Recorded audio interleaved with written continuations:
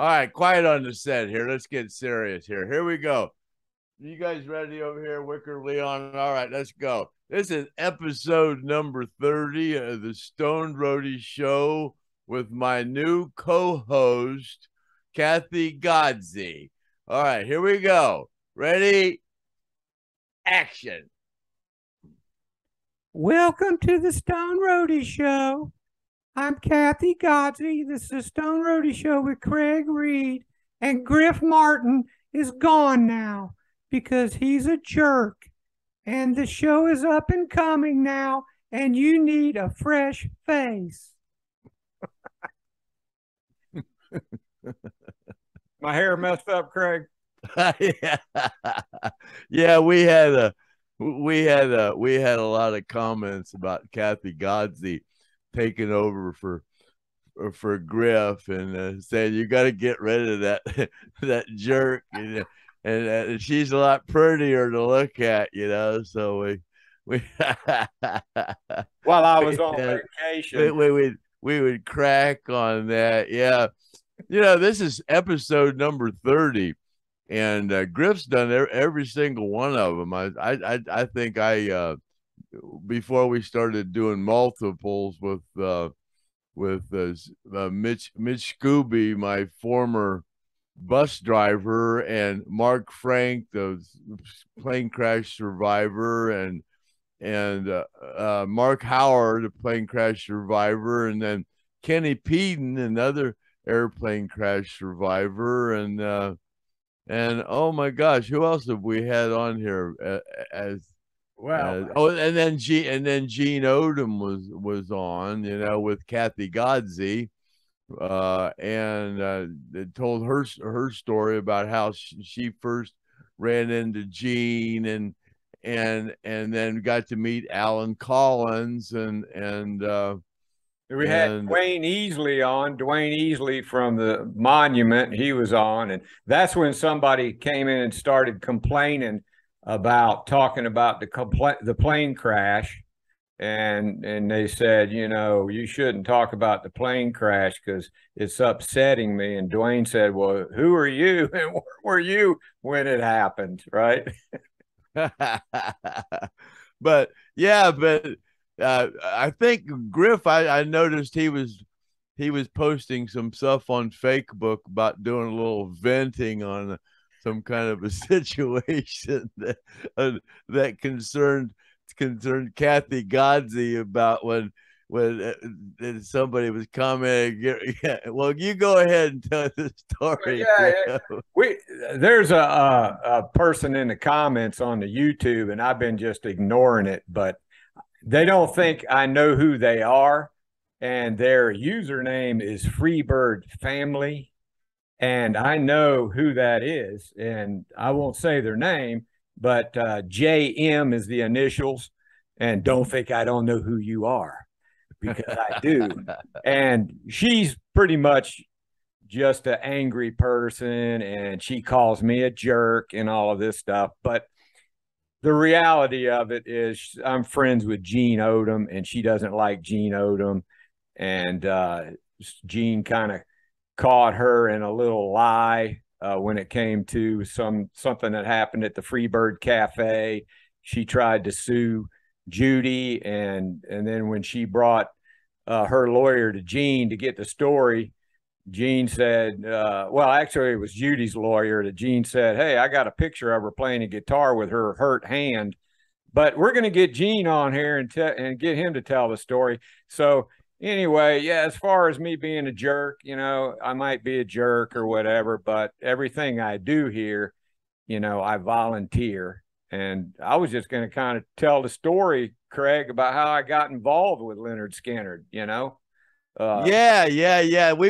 We've been talking about that. Yeah, me and Kathy Godze have been talking about that. Like her, how she got involved in liking Lynyrd Skynyrd. I don't remember if she ever told the story, but she told me that she first got introduced with Lynyrd Skynyrd. She had an older brother, and she would go downstairs when he was gone and put on his headphones and lay on the floor and listen to Lynyrd Skynyrd while he wasn't there, and that's how she got got situated with it. And yeah, there's other people. Kathy Keeble, you know, she's a because we started this like for the Facebook crowd and or fake book crowd, and I realized that a lot of YouTubers have started to pick up on the Stone Roadie show. But yeah, I just kind of started this answering questions on fake book to fans and stuff. People wanted me to write a book, you know, and I just say it's just fascinating the people that have a different story to tell about their involvement in Lynyrd Skynyrd and why they're still so fanatic about a band that basically ceased to exist almost 50 years ago, you know. And you know, we got the tribute band, and they're doing a good job to carry on the tradition, you know. Like I said before, like Ronnie wanted, he always said that Johnny someday would sing my songs. So to me, there's nothing weird about that whole situation. But I hear they're fixing to retire pretty soon too. But like Kathy Keeble, she came up to I took her to the Rock and Roll Hall of Fame, her and her granddaughter, and I just had the best time with her granddaughter Savannah. Take her up there and going up in the rock school of rock at the Hall of Fame, and going up there and picking up the bass, and the guy that was up there that was kind of the instructor up there noticed her right away. She was dressed like a rock star, you know. It was really cool, and she was up there just finger picking, and here we go with one of those other. Hello. Hi, you won't believe who's on the Stone Roadie show on the phone. It's Kathy Godzi. you're you're live on the Stone Roadie show. No, we can't hear you. She said hi everywhere. Yeah, we're just talking about you. Isn't that a hoot? Looky here. She said, looky here, looky here, looky here. All right, Kathy, I'll call you back when I got the phone. Oh, she can't hear you. All right, talk to you later. Bye bye. Yeah, and Craig, you know, I'd like to thank Kathy for taking my place. And while I was gone, she did a great job. Probably, you know, a lot easier on the eyes than me. And she will be back, right? We're going to have her back. We talk all the time, and we mostly talk on Zoom, you know, and we get on and just talk on Zoom because she's a teacher, and she uses Zoom a lot in her teaching. So we just, you know, and it's funny, the way me and Griff kind of started, because when we started this, we didn't know what the heck. I didn't know what the heck we were gonna do, you know. And I think we said, yeah, we're gonna do 12 shows and we'll figure it out. You know, this is a 30th one, you know. But you know, people say they, you know, they enjoy watching the show, that I'm funny, you know. You know, but yeah, we do our best, I guess, the best we can. But in his opinion. Yeah, my Stone Roadie t-shirt that not many people have. But where was I going? I had a basically how you and I met, you know, and how you know, I got involved. Yeah, go ahead with that story. You know, I wasn't even like, you know, into the Skynyrd music.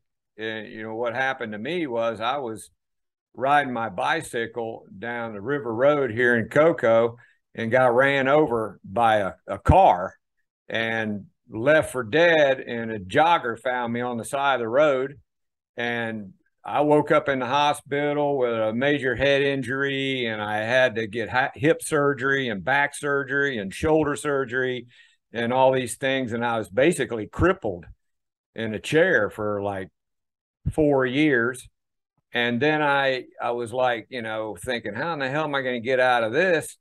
And I saw a video with Gene Odom, who, you know, if you don't know Gene Odom, he was on the plane when it crashed, and he was security for the band and best friends with Ronnie. And I was thinking to myself, how in the heck did this guy end up walking around after that plane crash acting like he was just fine. I needed to figure out how he did that because I wanted to learn how he did it. So I actually got a hold of Gene, just like Kathy talks about. What was that saying she has? I forget what some 5 things of, I don't know, something. Anyway, if you want to do people something, the web.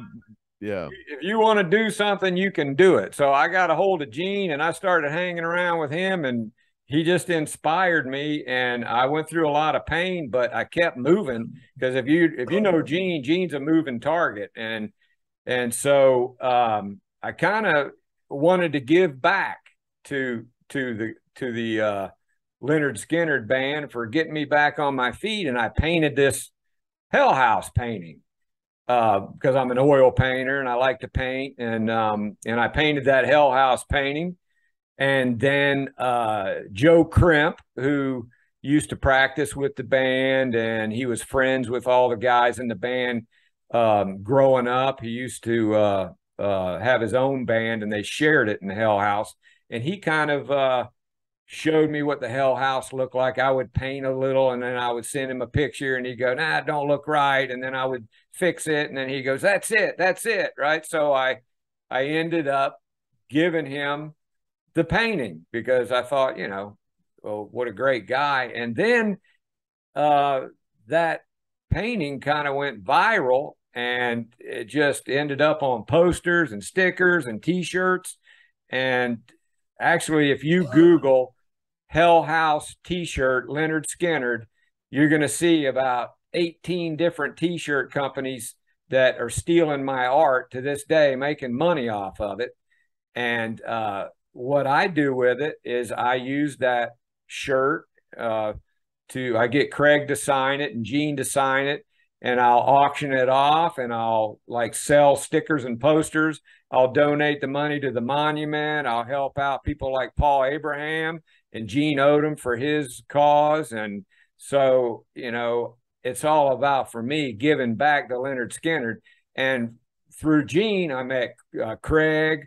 I met a lot of other guys in the plane crash, Mark Howard, Mark Frank, all the guys that were down at the monument that were part of rescuing them off the plane. But how you and I got hooked up, Craig, was on Facebook. I didn't even know who you were. And I know Joe Crimp told me, we saw a fat girl at the bar and Joe goes, I said, boy, that's a fat girl over there dancing. And Joe goes, yeah, Craig Reed would like that, and I go, is that the guy on Facebook makes fun of fat girls all the time? Yeah. And I said, well, who is that? He goes, well, man, he was the roadie for Lynyrd Skynyrd. I said, really? I go, everybody's always picking on that guy, saying that he's selling stuff that isn't real that came off the plane. And I was like, that makes sense. Now I know who he is. And so I kind of started taking up for you. And there was this guy running a fan club. I don't know if I should mention his name, Craig. John. Yeah. John's his name. And he was just attacking Craig just relentlessly. And so I told him, I said, you better quit messing with me, man. Yeah, what the hell? Just quit messing with me or you'll regret it. I remember that. Yeah. And so I found a thing on the internet where he had a mugshot where he had done something really bad. Now, I wasn't there, but he was convicted of something. And so I gave it to Craig's friend, John Neal. And I said, whatever you do, don't give this to Craig because I'm afraid what he's going to do with it. Right. And so the next morning I wake up and I get a call from Joe Crimp, and if anybody knows Joe Crimp, he's got this raspy voice. Griff, you ain't gonna believe what Craig Reed did. And I was like, what? He put that picture of John on Facebook, and I was like, oh no. And that was the end of that guy on Facebook. when his Oh, fans. he still roams around in there under another name, I Yeah, heard. and I donated, a painting on his site, and I donated a lot of stuff for him for his group of people and his fans to win contests and things like that. And he just wouldn't leave Craig alone. And Craig told him, "Hey, you better stop." And so that's what happened with that. And then and now I look at the comments on Craig's YouTube page there, and I see that Griff is a jerk. Well, I know who she is, and she's just a little upset because I'm friends with Gene and she hates Gene. And so, just so you know, Craig asked me to do this. I'm volunteering it, and the purpose is Craig's got a lot of information that he's trying to get out because he's almost like the fifth Beatle, he didn't play an instrument, but he traveled, ate, drank, and slept with the band, and everywhere they went, he was. So, for me to be able to be on here to help him with that, and pull up questions from fan sites and things to ask Craig and help him along with this. It's an honor for me, and Craig asked me to do it, and that's why I'm here, like me or not. I feel almost some kind of an obligation, to share, what happened to me, because I'm kind of the same thing. They picked me up, and it's kind of like I was just picked me up off the street, and all of a sudden I'm with one of the most famous rock bands ever, and it's an amazing story for me too.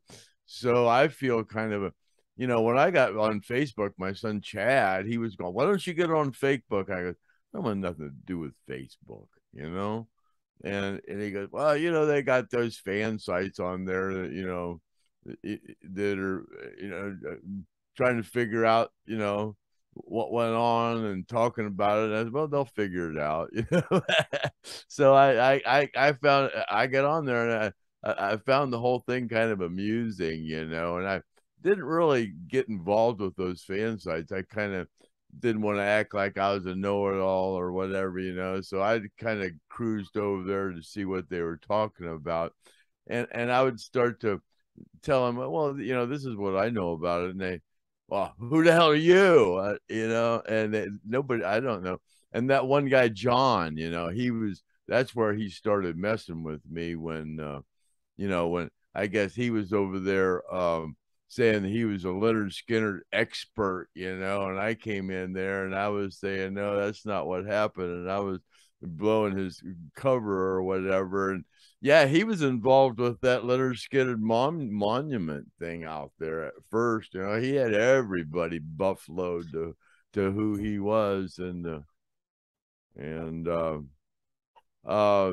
yeah, and then Craig had a box of slides that he kept on the plane because Steve and Gary needed slides, and they were Steve and picks and and so he kept all kind that of stuff on the plane, and people say, "Well, he doesn't have a right to sell anything off that plane." Well, he was on the plane. It wasn't like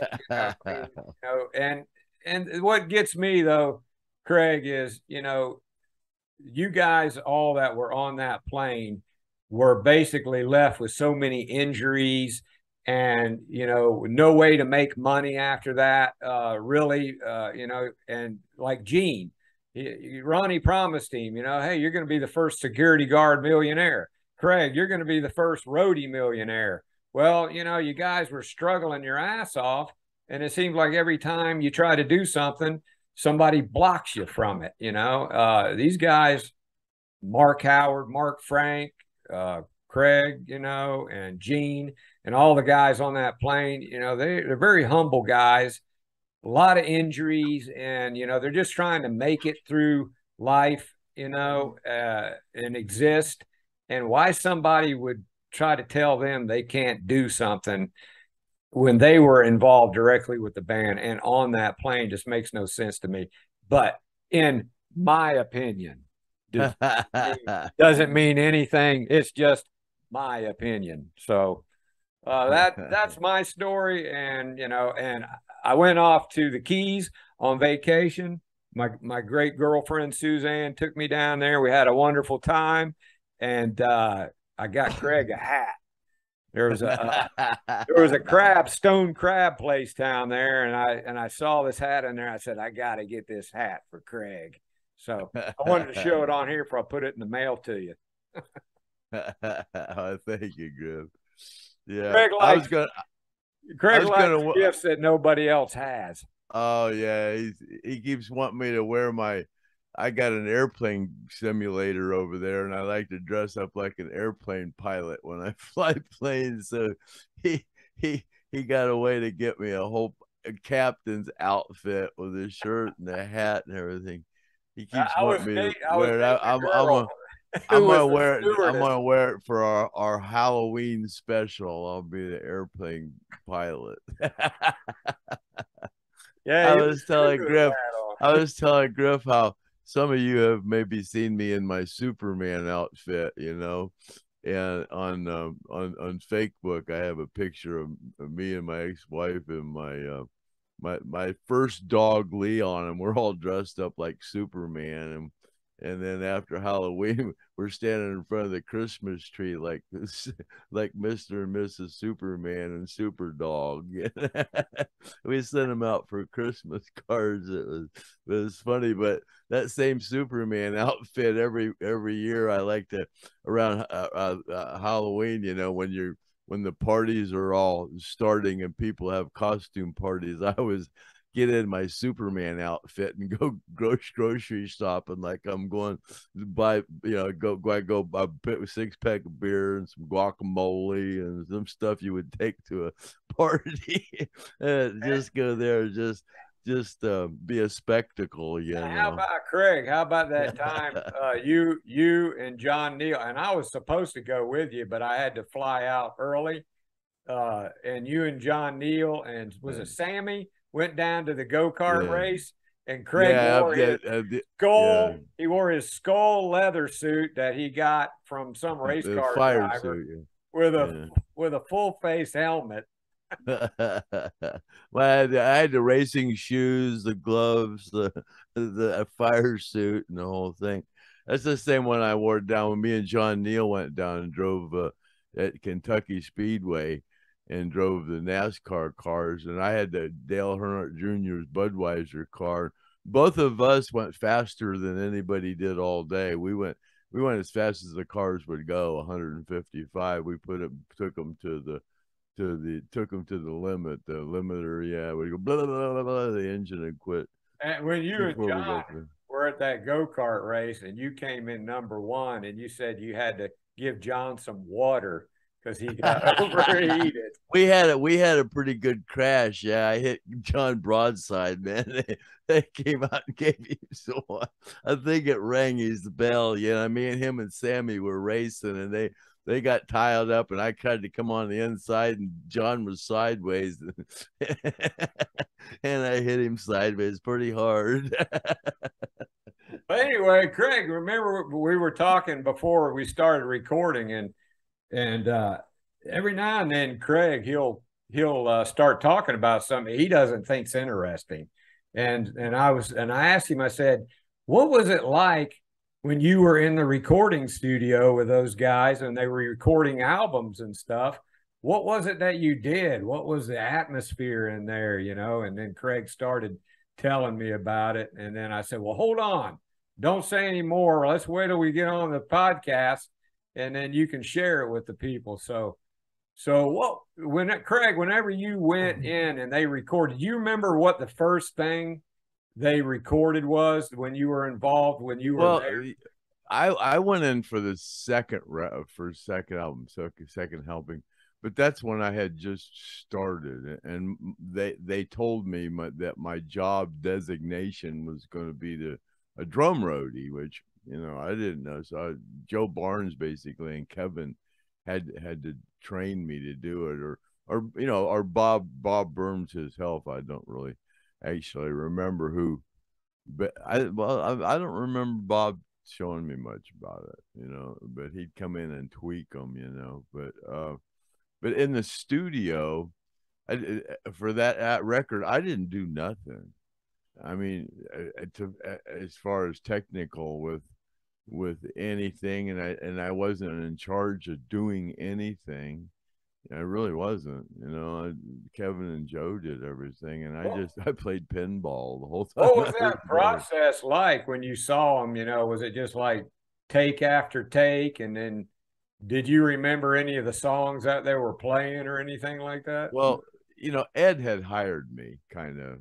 Ed had kind of hired me, so we went over to Mike Porter's, and me and Ed, because I was kind of hanging around with him, went over to Mike Porter's, and he had a little studio over there, and they recorded "I Need You," the basic track to it. You know, it was Mike Porter played drums, and then Ed could play bass or guitar, or whatever. So they put down a basic track, and really all Ed had was a name for a song, but he had the whole instrumental thing done. So, you know, I had watched Ed and Mike Porter put that together in Mike Porter's basement, you know, and then we went to back to the studio, and Ed handed that tape to Ronnie, and Ronnie listened to it, and as I remember, it wasn't 20 minutes till Ronnie came back with all the words to that song. Wow.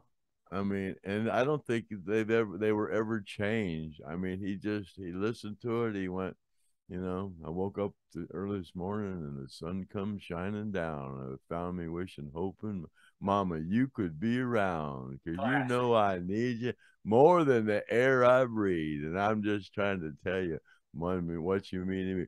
Ooh, baby, I love you. What more can I say?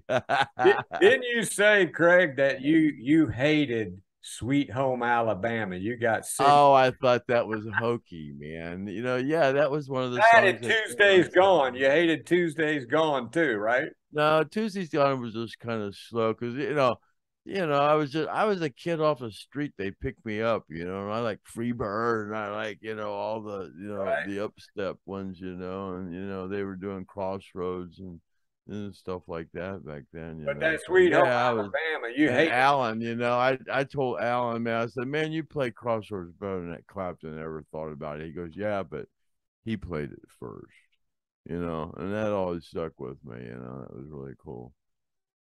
But yeah, in the studio, and then I started after I became better with guitars, and then later after I was a drum roadie, then I was a guitar roadie. So then the last albums, the last few albums, couple few that they did, I was the only roadie that went to the studio with them, and because I could put together the piano or put together the drums or do the guitars or whatever needed done, but mostly I just went and kept the beer the beer coolers cold and the snacks or whatever, you know, depending on what kind of what studio we were, you know, whether they had coolers or they had refrigerators. You just keep everything, you know, like they're at home, you know, like they can get water or juice or make a sandwich or whatever they want to do. It's just, you know, the studio, it's basically like, you know, you're there recording, but the facility is set up to, you know, so everybody can't be recording at once. So they most of them like record plant, they're set up like an entertainment center, you know, like I said with the first record, I played pinball, but God, I played pinball with that courtship of Eddie's father, that little kid, the Oh little yeah, I black remember you haired telling me kid. Yeah, about he came in. I played pinball with him for a lot, you know, a lot of times. But you know, the Eagles were there, you know, so we all played pinball together. You know, on the machine you played players, you know. So Wotan, Odin, and the Fire Gods. That was the name of that pinball machine we played. Wotan, Odin, and the Fire Gods. And yeah, we all played pinball on that pinball machine. All the Skinner guys. And we were talking too, Craig, about how you actually met every single one of the Beatles except George Harrison. Yeah. I met, I met John Lennon there at the record plant. I went and had a little brunch or breakfast or whatever you call it. And then Paul McCartney was out in Network. Network. Yeah. And then Ringo. It was like I think we were with Al Cooper, and it's in Belvedere Hills, and he pulled up into the house, and I guess I was probably high, Back then there was Quaaludes and stuff, so I don't remember much about it. I remember there was a woman there. I guess that was that Angela Bach chick or something. Barbara Bach, yeah. Barbara Bach, yeah. But we kind of invaded him, and then we just kind of went in, and it was like hi bye. We weren't there very long. That I remember.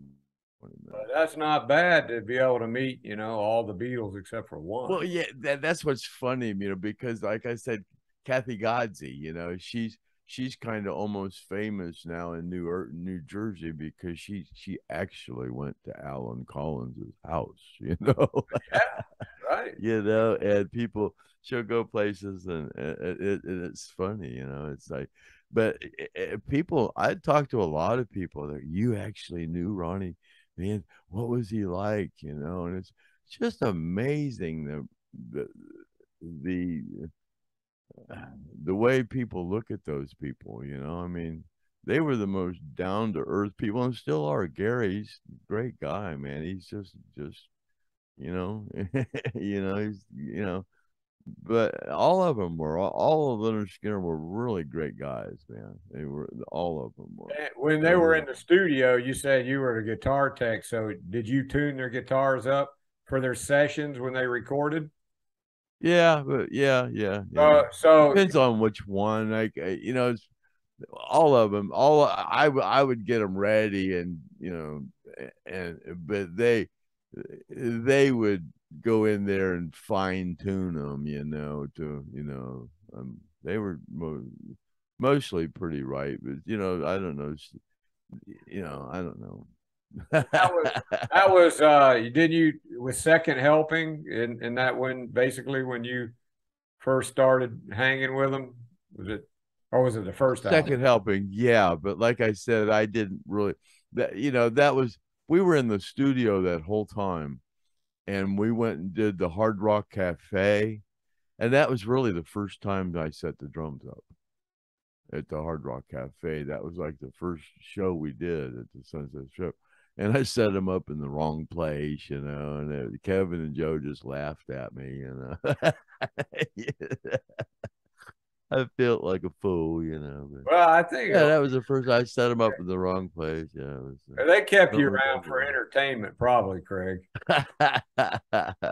But you could ask Joe. I became a really good drum roadie.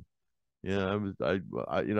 The setup that Artimus had, it was like I'm the one that kind of designed the riser, and then he had the Slingerland kit was like 7-ply, maple,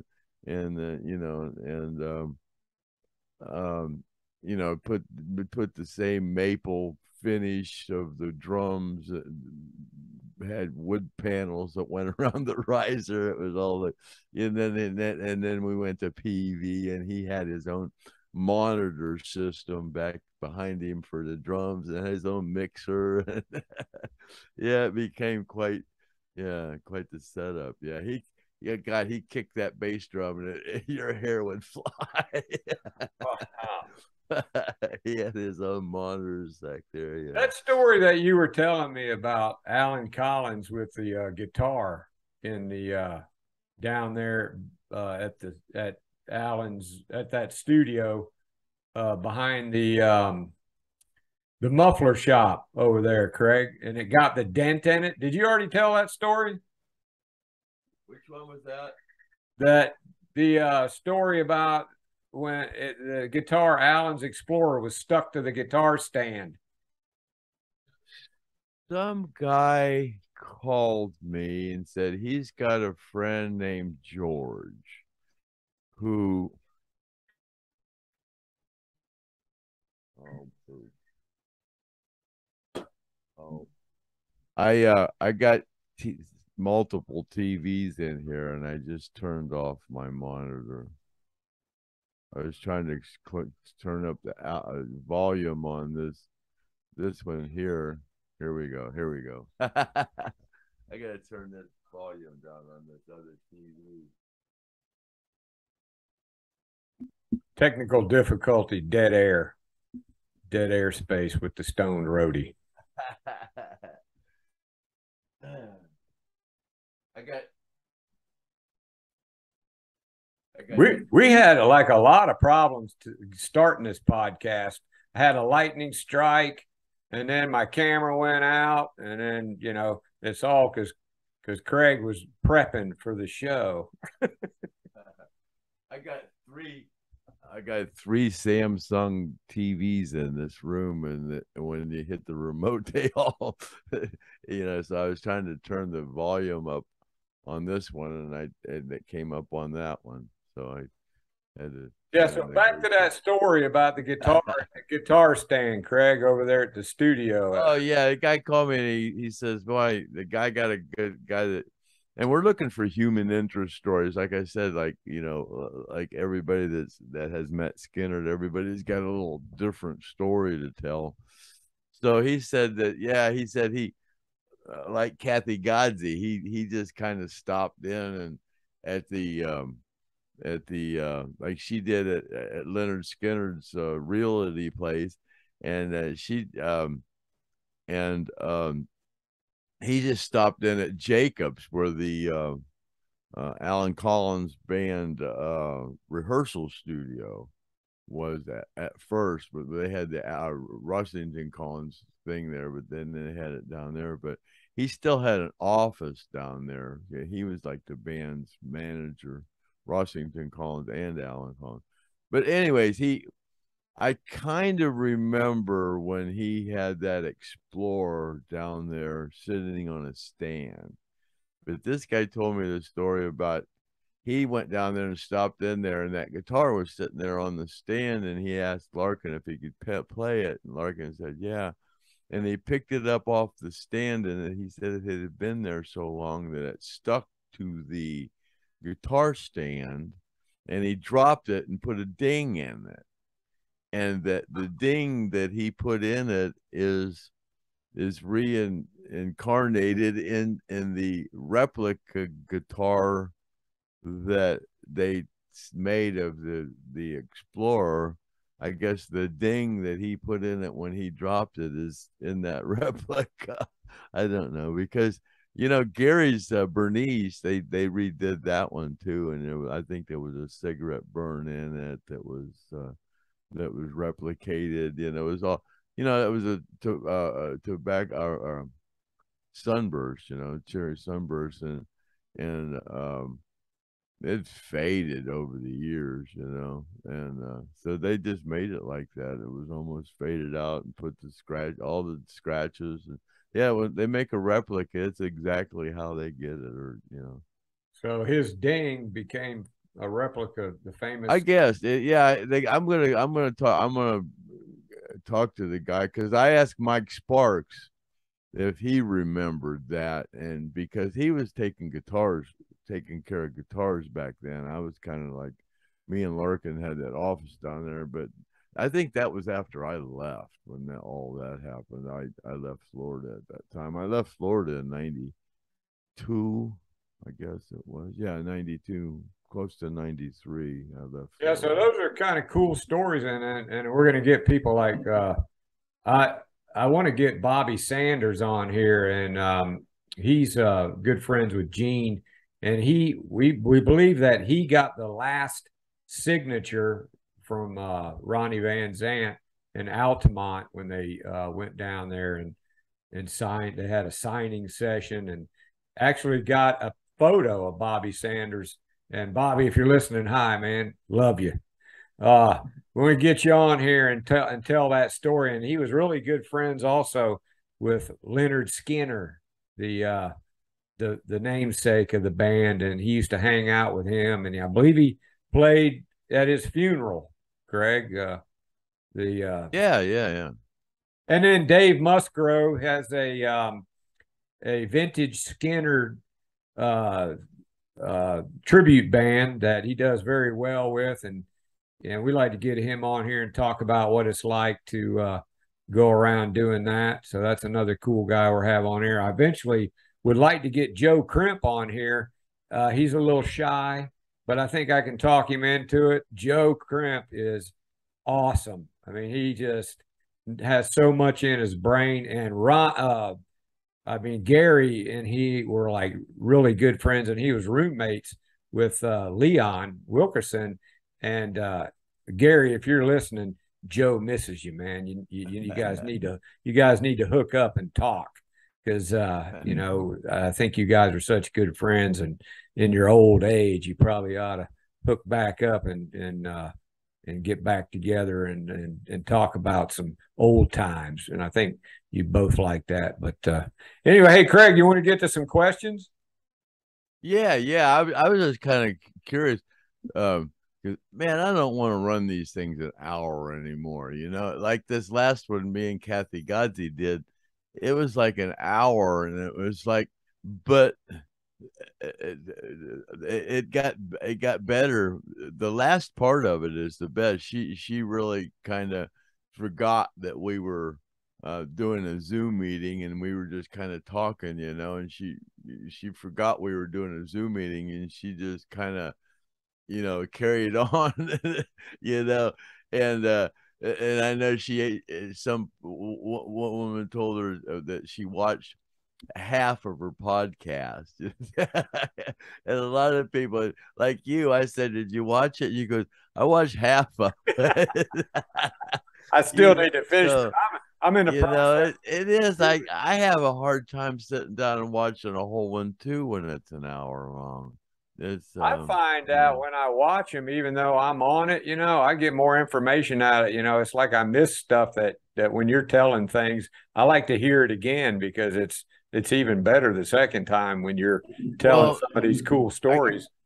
I guess a lot of people listen to these while they're driving. I know Kathy Huber, she listens to these, and I guess they like them when they're long, because it's just then I guess a lot of there's so many. This is a 30th one. I mean, God, people are trying to catch up, and I feel bad. I goes, well, we were just trying to learn how to do them back then, and we'll probably, if we continue to do all these, we'll definitely be a little redundant on some of the subjects. I'm sure we've covered a few subjects a few times. Yeah, and if anybody, you need to get on there and like and subscribe. Everybody that's listening, we appreciate that. All except for Freebird family, you can unsubscribe.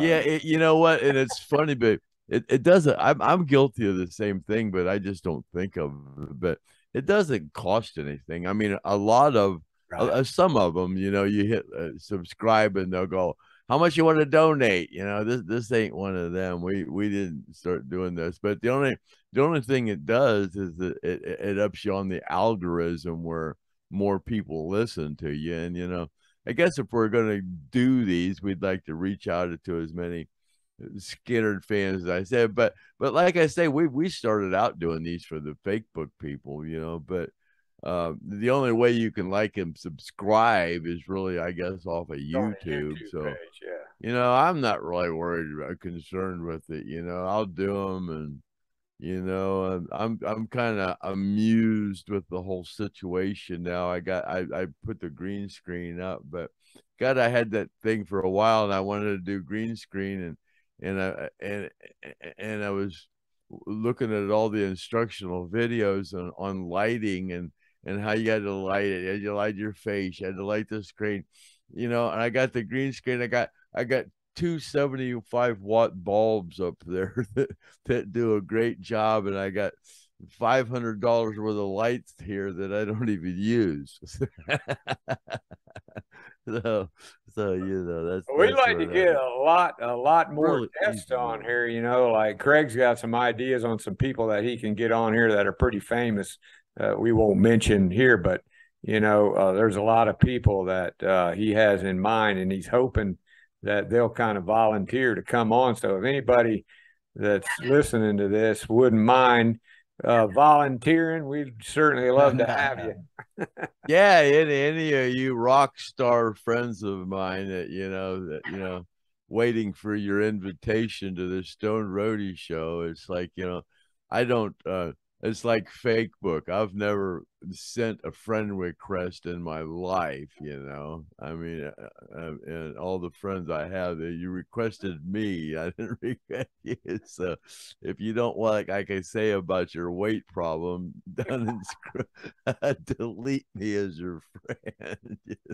Well, Craig's taking some I flack. know. Yeah, I'm really doing a great job for my Stone Roadie fan base, but that's probably why we don't have many subscribers, because I bash fat people, and everybody out there is fat, but well, not everybody, but you know who you are. I'm one You of look them. in your mirror and you go, why am I so fat? That's what I wonder. Why are you so fat? Craig used to be fat, so the way he looks at Yeah, it, I lost 80 he's pounds. allowed to talk about I got brain damage.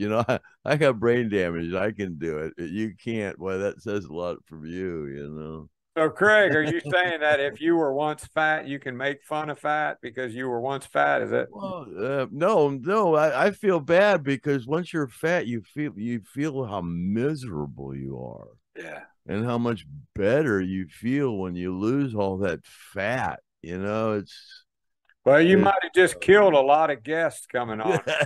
But everybody wants to call themselves chubby. I'm not fat. I'm chubby. Well, a lot of people capitalized off of those Elvis impersonators because they got fat, and they were able to do the fat Elvis. No, America is the most obese country on the planet. Gee, That's a fact. and that's the truth. America You is had the a most Woodstock obese today. country on the planet. If you had a Woodstock today, it would look like a seal. A seal party. If you make it taste good, Americans will eat it. I don't give a shit what it is. If you're fat, we apologize. We love you still. I don't particularly care. If you're fat, I got a lot of fat friends, and I'm a fat myself. So I'm working on it, Craig. You want to get to these questions? Yeah, let's get some questions. We got questions. I'm going to name a lot of people here because in case we don't get to all of them, John Nottingham, Herb Brewer.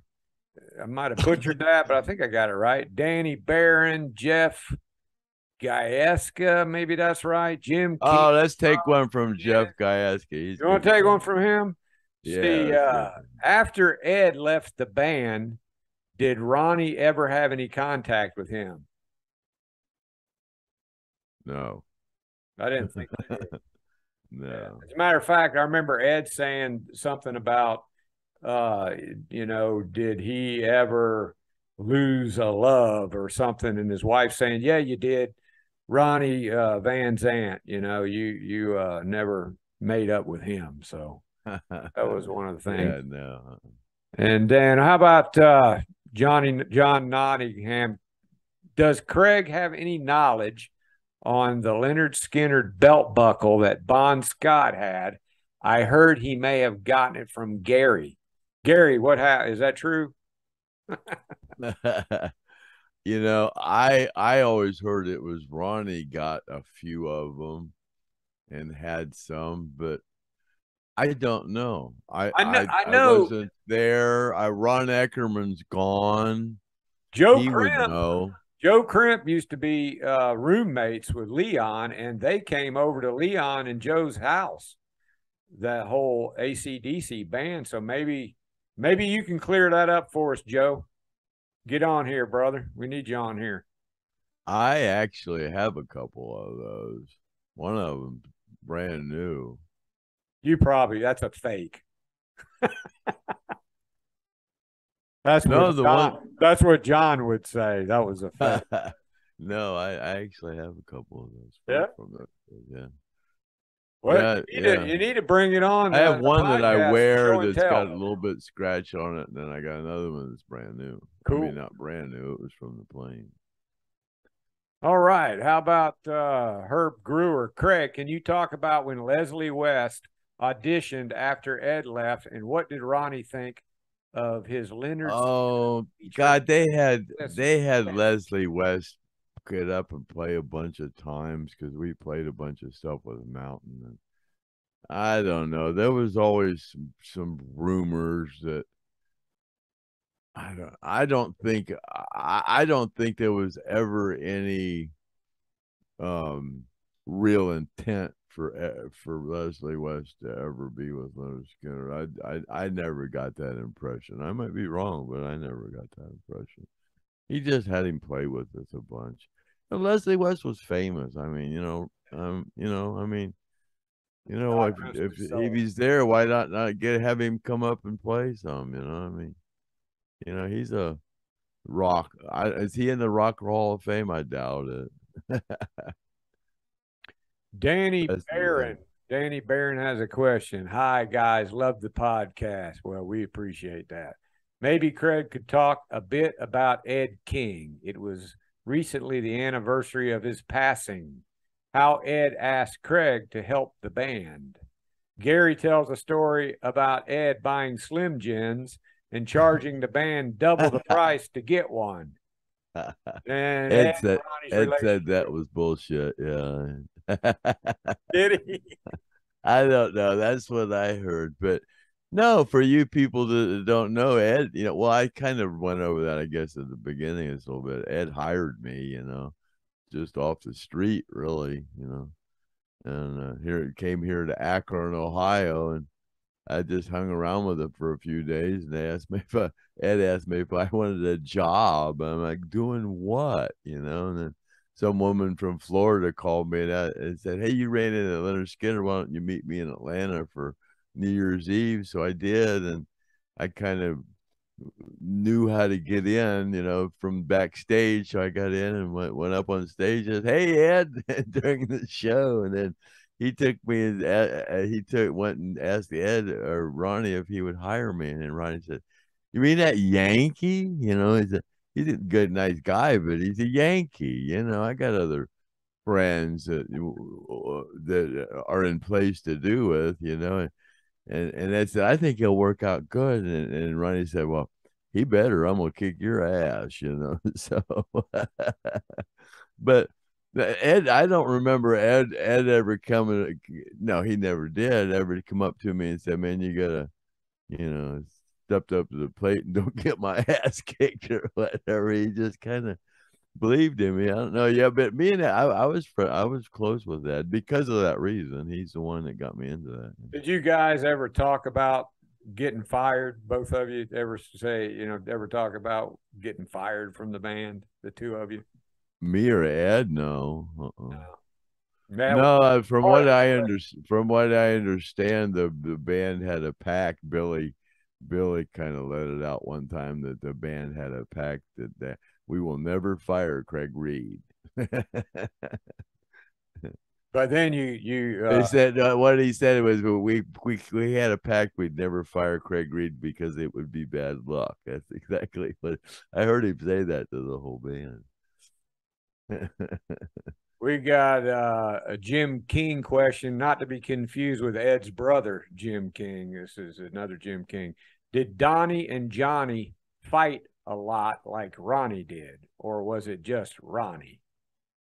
I don't know. Johnny says they both picked on him, I guess him and Donnie picked on Johnny. That's the way I always heard it. I don't remember Donnie, and I don't remember because the only time it was Donnie was with 38, and then Johnny was, was with Austin Nichols' band, and they were in the 38, because Skynyrd had the rehearsal on Riverside Studio, and then 38 Special had the building next to it, and then Johnny Van Zant would go in there and rehearse when 38 wasn't over there.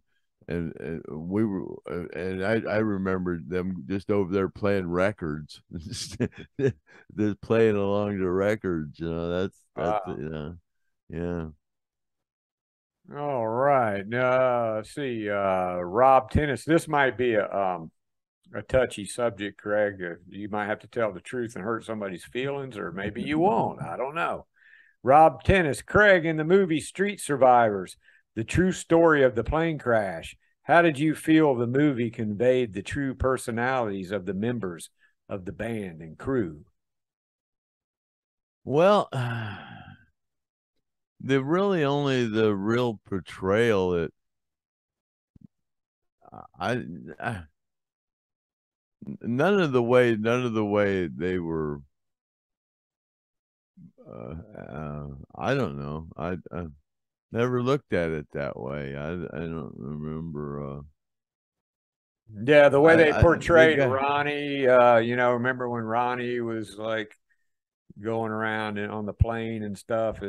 I know we talked about Ronnie on the plane right before it went down, and you mentioned him walking around, and he kind of looked at you. Well, yeah, that was one scene in particular that set me back in my seat, because when Ronnie at the part where Ronnie looked down at supposedly Artemis, when he looked down at him, that's exactly the way he looked down at me, because we were playing, me and Mark Howard was sitting next to me, and then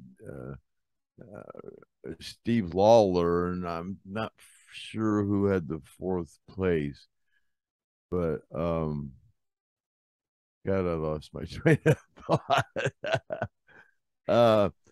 You had actually thought Ronnie came back there to get you. Yeah. Thank you. Yeah, because we were playing poker, and Billy came back there where we were playing cards, and I was drunk, and we were playing for some pretty serious money, and Billy come when they started thinking about we were going to have some problems with the plane more than normal. Billy come back and asked one of us if we wanted to change seats, and none of us wanted to quit playing cards, So then just it's hard to put a time frame on it, but it wasn't long after Ronnie came back and turned around, because I was pointed toward the back of the plane. Ronnie came back and turned it around like to the front of the plane and looked right down at me. And I thought he was going to ask me to change seats, but he didn't, and he just walked forward, and that's the last I saw him. Yeah. It wasn't long after that we started, because we were going down that pipeline, and I thought we were going to belly slide it into that pipeline, and I'm laughing about the whole thing. We're going to slide it in there like Mr. Toad's Wild Ride. We'll knock the wings off of it, but and then for some reason he went for that field. I always assumed it was try to save the airplane, but whatever. Yeah. Well, we did cover that, and I can't tell you what podcasts it were, but there were several podcasts we did talk about the plane, and anybody that's interested in that, go back and listen, because there's some really good information on there. Steve Jones. We've done so many of these. This is number 30, and it's like I don't remember that, and I don't really go back and watch them. No, I don't. A couple of them I've kind of looked at after we did them, but I don't really. Once we finish watching them, you send them to me, and I put them on Facebook, and I kind of look at them a little bit as they're editing, but I remember what I said, so I don't really watch them that much. Well, when I got this green screen stuff, and I kind of looked at it to see what it looked like and stuff. Yeah, so if you're a real Skynyrd fan and you want to, you just now watching this, it's not all stupid, crazy stuff that we do on here. It don't make sense. But some of those podcasts have a lot of great information that Craig and other guests have talked about. Steve Jones, you played quite a few times with Joe Walsh, a fellow Ohioan, before he became an Eagle. Any one crazy story you can share about Joe Walsh? He's from Kent, and that's basically where I met the band in Kent, going to the show up there at that hotel, the Holiday Inn. He used to. Got some of my friends worked at gas stations with him and stuff. And when I was in high school, he just played in the bars up there in Kent, and it was just a popular place to go, and all those bars up there in Kent, you know. You got drunk with him, right? You got high with him. I was at bar. I got drunk in the same room he was in. I can't I can't say I was with him, but he was in when I was drunk and he was drunk, we were in the same room. It wasn't like Bon Scott. Wasn't like Bon Scott. I can actually say I got drunk with him. You know? Maybe that's how he got the belt buckle. He stole it from you. No, that was during Journey. Yeah, that was okay. when I was had a few drinks with Bon Scott. A question from Chris Waldron. Other than the volunteer jam, did anyone in the band have any encounters with Stevie Ray Vaughan? I'd love to be a fly on the wall while Alan and Stevie jammed together. You know, I remember we played with the Thunderbirds a few times, but I can't really, you know, a lot of those things I can't really remember. I just can't. I know we played with the Thunderbirds a few times, but I nothing really stuck out. You know, he's great. I love Stevie Ray, but I just, we played with a lot. You know, we played with all those. You know, BB King, Freddie King, and Skinner played with everybody. I mean, literally. Big name acts opened up for him, and I got limited storage up here anymore. I just can't remember some stuff. I remember, I'm going to scoot down to the bottom of these questions here because a lot of these people, they don't get their question in. So, Dan Stanley, what happened to Ronnie's hats? Years ago, someone tried to sell one on Pawn Stars, and I know you know about that. Yeah, we've talked about that. I don't know where they're at. He had two black ones and a tan colored one, and none of them had his name in them. And that one that they're at Pawn Stars, it had inscribed Ronnie Van Zant, and it's the same inscription that they put on the one that says "in memory of Ronnie Van Zant," and somebody just took acetone and swiped out the "in memory of," because I had one of those hats and I gave it to a good friend of mine, and that's what he did. I know you could tell that wasn't Ronnie's hat with the one I had, because it was a 7 5/8, and I got a big old water head. And I'll vouch for that. I've got Craig. Griff, Griff, the captain's hat that Griff had to go in search of for me. He couldn't get a pilot with a big old water head. How I was able to get an actual Delta captain's hat for Craig. We don't want to go to that story. It's kind of crazy. And then we got one more question, and then probably ought to call it quits. Craig. Yeah, we got to be running. Yeah. Kim Voigt. What about Artimus Pyle? Was he fun to work with? Any good stories about Artimus from back in the day? Oh God, me and Artemis, because after Bob left, I was Artemis's drum roadie, and I'm really the first drum roadie Artemis ever had. So, yeah, we had a really, Artemis wanted to build a new kit and stuff, and have his own monitors and stuff like I explained before, and I helped him put all that together.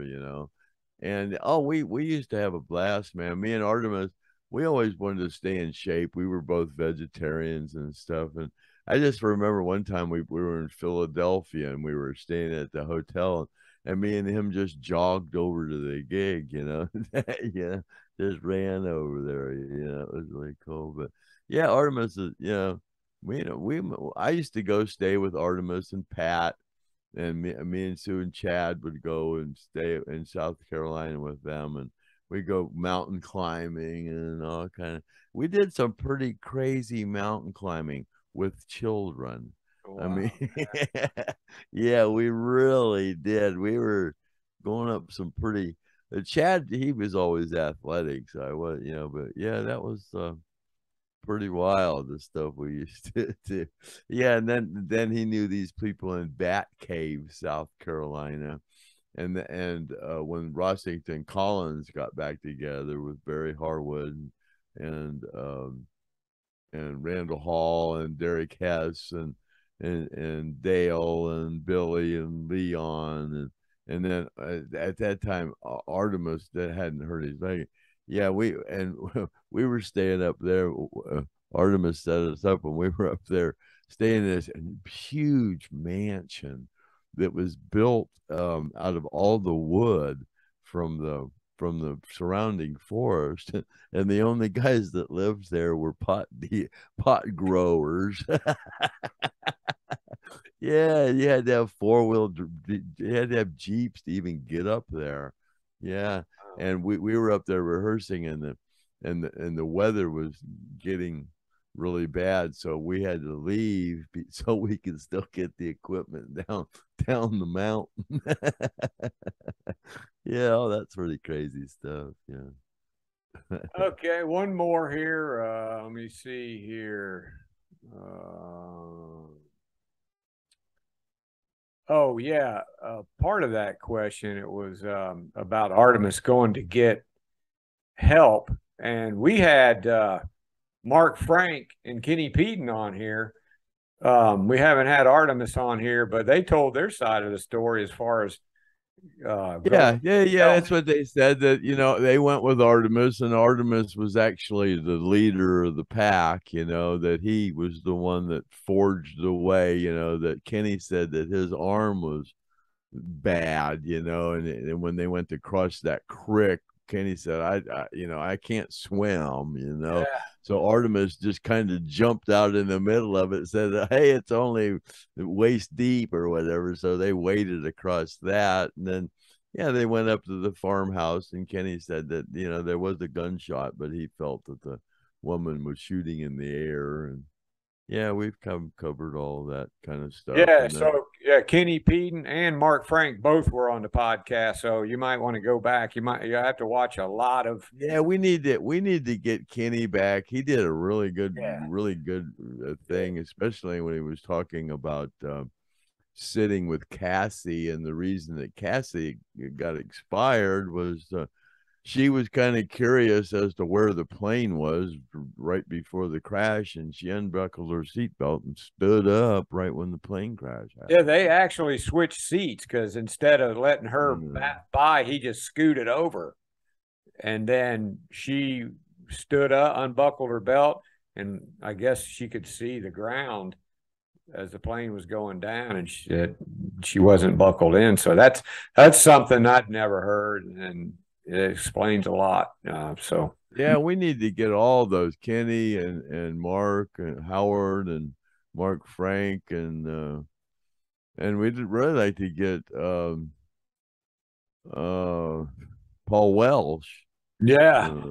Come on, and Mikey Sparks. He says he'll come on. He was a pretty influential member of the organization. He was in the Marines with with ARTIMUS is kind of how he got into that. And then after he came on, I basically quit doing guitars for the band because he was much better at it than me, you know.